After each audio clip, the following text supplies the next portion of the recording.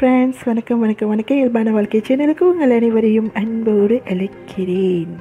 Hai kawan-kawan, apa khabar semua? Selamat sejahtera. Kawan-kawan, hari ini saya nak buat vanilla ice cream ya. Ini simple tapi sedap. Friends, இன்னைக்கு நான் vanilla ice cream செய்ய போறேன்.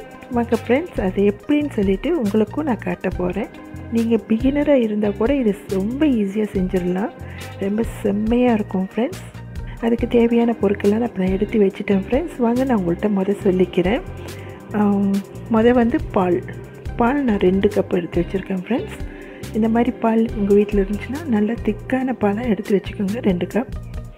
இது வந்து Kremer friends, milk Kremer தான். இது வந்து நான் ஆட் பண்ணுறேன், ஏன்னா அந்த ஐஸ்கிரீம் நல்லா க்ரீமாக இருக்கும், அதுக்காக அதோட டேஸ்ட்டாக இருக்கும். அதுக்காக நான் இந்த க்ரீமர் பால் ஒரு 1/4 கப், 2 கப் பால் 1/4 கப் க்ரீமர் பால். அடுத்ததாக ஒரு 3/4 டீஸ்பூன் வெனிலா எசன்ஸ் நான் இதில் கலந்துக்குவேன். 2 டீஸ்பூன் கோதுமை மாவு, அதாவது கோதுமைனா எங்கள் ஊரில் மைதா மாவு தான் நாங்கள் கோதுமை மாவுன்னு சொல்லுவோம் ஃப்ரெண்ட்ஸ். இந்த மாதிரி ஒரு 1/4 கப் அளவுக்கு நான் சீனி எடுத்து வச்சுருக்கேன். உங்களுக்கு எந்த அளவுக்கு நீங்கள் ஸ்வீட் செய்வீங்களோ அந்த அளவுக்கு நீங்கள் சீனி போட்டுக்கலாம். மேலும் இது ஐஸ்கிரீம் நம்ம ஐஸில் வச்சு எடுக்கும்பொழுது நம்ம குறைவா சீனி போட்டோமா சுத்தமாக சீனி இல்லாத மாதிரி காட்டும். அதனால் உங்கள் டேஸ்ட்டுக்கு ஏற்ற மாதிரி அதிகமாகவும் போட்டுக்கலாம் ஃப்ரெண்ட்ஸ். இந்த மாதிரி ஒரு பெரிய சைஸ் முட்டை நான் எடுத்து வச்சுருக்கேன் ஃப்ரெண்ட்ஸ். மோஸ்ட்லி மஞ்சள் கருவு மட்டும் தான் போடுவாங்க. இன்றைக்கி நான் வெள்ளை கருவோடு சேர்த்து வேஸ்ட்டு பண்ணாமல் அதையும் சேர்த்து நான் போட்டு செய்ய போகிறேன் ஃப்ரெண்ட்ஸ். வாங்க ஃப்ரெண்ட்ஸ், அடுத்த ஸ்டெப் என்னென்னு பார்ப்போம். இந்த முட்டையோடு 2 டேபிள் ஸ்பூன் கோதுமை மாவு நான் நல்லா பிளெண்ட் பண்ணி எடுத்துக்க போகிறோம் ஃப்ரெண்ட்ஸ். இப்போது நான் முட்டையும் மைதாவையும் நல்லா அந்த மாதிரி ஃப்ளஃபியாக அடித்து எடுத்துக்கிட்டேன் ஃப்ரெண்ட் பிளெண்டில். அடுப்பை ஆன் பண்ணிடாதீங்க ஃப்ரெண்ட்ஸ். நான் இப்போ அடுப்பு ஆன் பண்ணலை. 2 கப் பால், அதோடு சேர்த்து க்ரீமர் பால், அதோடு சேர்த்து அரைச்ச மைதா, முட்டை,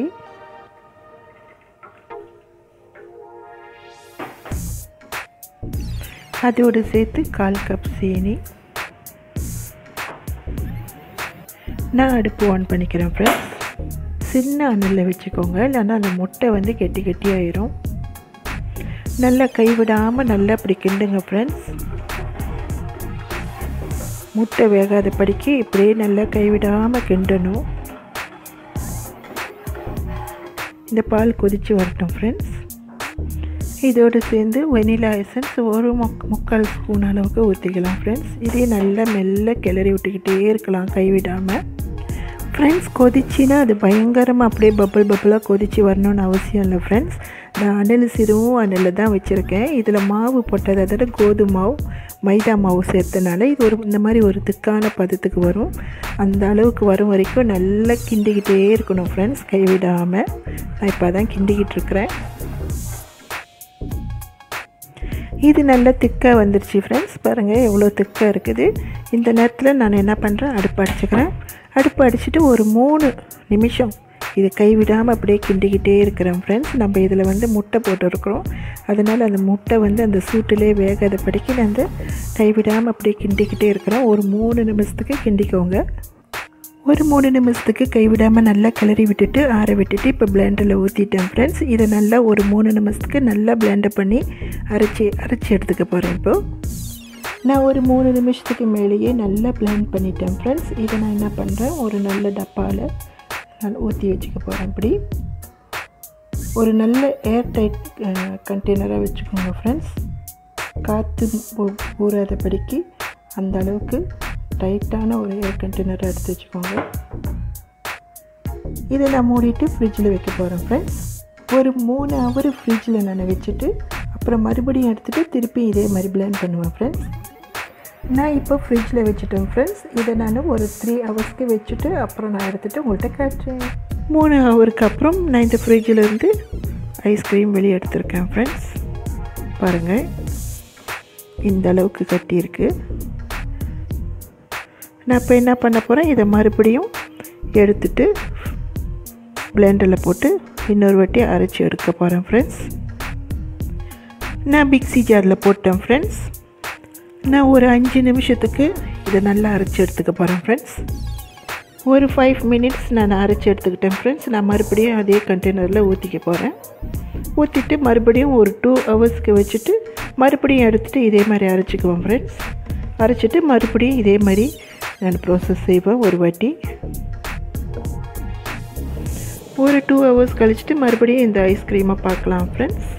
இப்போ இதை மூடி வச்சிடலாம். 2 hours அப்புறம் மறுபடியும் நான் அந்த ஐஸ்கிரீமை வெளியே எடுத்துட்டேன் ஃப்ரெண்ட்ஸ். இப்போ நான் மறுபடியுமாக பிளேன் பண்ணிவிட்டு திருப்பி அதே கண்டெய்னரில் ஊற்றி வைக்க போகிறேன். அதுக்காக தான் பாருங்கள் ஃப்ரெண்ட்ஸ், இந்த வாட்டி ஐஸ் கொஞ்சம் நல்லா கட்டிடுச்சு.